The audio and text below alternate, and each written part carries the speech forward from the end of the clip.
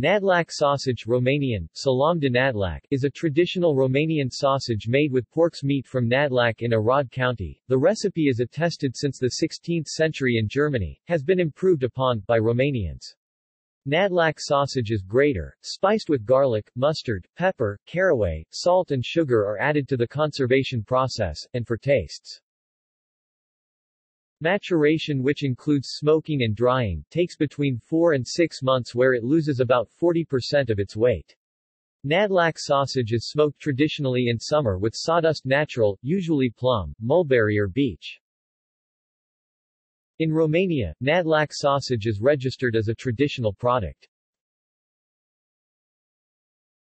See also: List of sausages, List of smoked foods, Food portal. Notes and references.